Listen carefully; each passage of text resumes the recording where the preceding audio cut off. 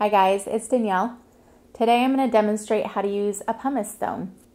Now you might be asking the question, what is a pumice stone? A pumice stone basically is formed when hot lava mixes with water, and it forms this stone, which is great for exfoliating your skin and getting rid of hard, dry, calloused skin, specifically around your feet, which can happen a lot if you wear flip-flops, or even around your elbows, or even on your hands. Anywhere where you get dry, calloused skin, this is great for rubbing that out and doing it all naturally. So here we go. I'm going to demonstrate how to use this stone.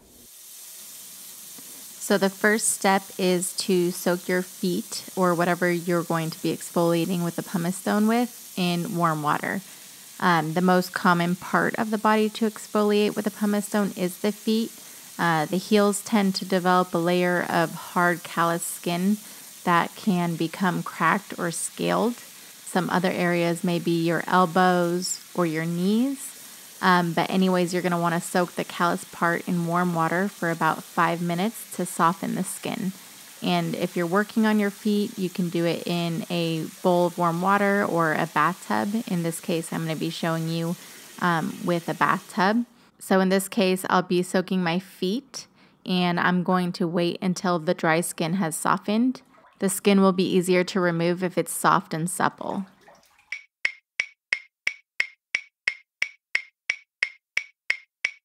Feel your skin after several minutes of soaking. If it still feels tough, wait a few more minutes, giving the water a warm up if necessary. But if it's soft, your skin is ready for the pumice stone. And I'm going to go ahead and give it a few more minutes. Now my skin is very soft and ready for the pumice stone. The next step is to wet the stone. Wetting the stone will help it slide more easily across your skin rather than catching on it. So you can run the stone under warm water or dip it in the water where you are soaking your skin in order to thoroughly wet it. Next, you're going to rub it gently over the calloused area. Use a circular motion to start sloughing away the dead skin with the pumice stone. If the skin is nice and soft, it should start coming right off. Keep going until you remove the dead skin and get to the fresh, supple skin underneath. Now, you don't want to press too hard. Light pressure is all that is needed. Let the surface of the stone do the work. If you're working on your feet, focus on the heels, the sides of your toes, and other areas where dry skin tends to build up. You may want to add some soap to the pumice stone. This will help give it an extra cleanse to your skin and help get all that dirt and dead skin off. The next step is to simply rinse and repeat. So rinse off the dead skin and take a look to see if you need to keep going. If you still see bits of dead skin, go over the area again with the pumice stone. And continue using this stone on the area until you're satisfied with the results. Since the pumice stone will wear down slightly while you use it, you may need to turn it over to get a fresh surface. Now, I love the size of this Beauty by Earth pumice stone because you can use it on all different sides and use it for a while. It also lasts a very long time. Once you're satisfied with the results of the pumice stone, you're going to use a towel to pat your skin dry. And then coat the area with an oil or cream to prevent it from drying out too quickly. I'm going to use the Beauty by Earth Argan Oil. I really love the results this gives me on my feet. So your formerly callous skin should now be soft, supple, and gleaming, as you can see here. And you can repeat this as often as needed to keep your skin in good shape. And this will save you several trips to the nail salon that costs you ridiculous amounts of money. So the next step is to care for your pumice stone and clean it. You're going to need a dry towel and a toothbrush or some sort of brush that can get into the cracks of the stone. So take the brush and scrub the stone while holding it under running water. And you can also add a bit of soap to help clean the stone completely. This way your stone will be clean and ready to use the next time you need to use it. The dead skin will build up in the pores of the stone as you use it, so you'll want to clean the stone after each use.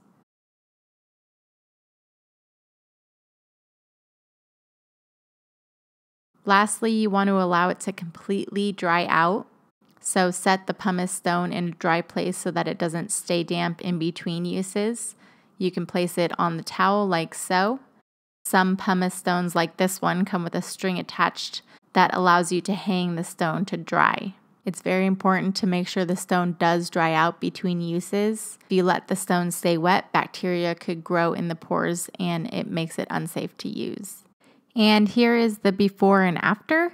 You can see the one on the right is the one I exfoliated with using the pumice stone, and the one on the left was not touched. So really good results here using this stone and a moisturizer directly after. Also, every once in a while, you'll want to give the stone a deep cleaning to make sure it isn't harboring bacteria. So you bring a small pot of water to a full boil, drop in the stone, and boil it for 5 minutes. And use tongs to remove the stone from the water and allow it to dry completely before storing. If you use the stone frequently, boil it every 2 weeks to ensure it stays clean. And you're going to want to replace the stone when it wears down. Pumice is a soft stone that will eventually wear away after you've used it for a while.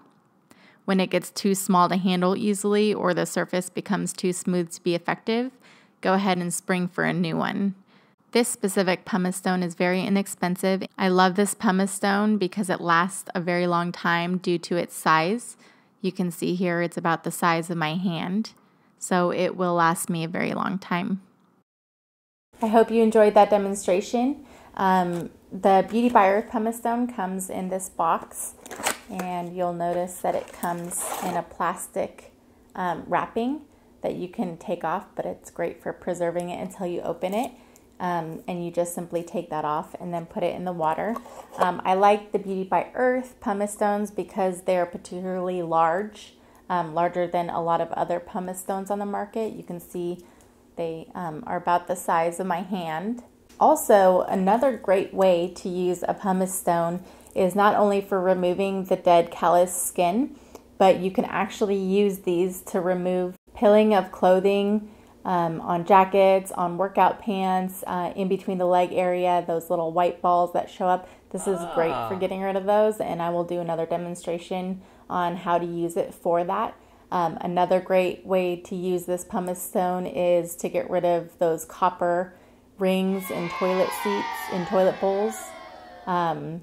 Obviously, you'd want to use a different pumice stone for your toilet bowl than what you're using on your skin, but another great use for this. So if you want to find out where to get these, I've included a link in the description box below.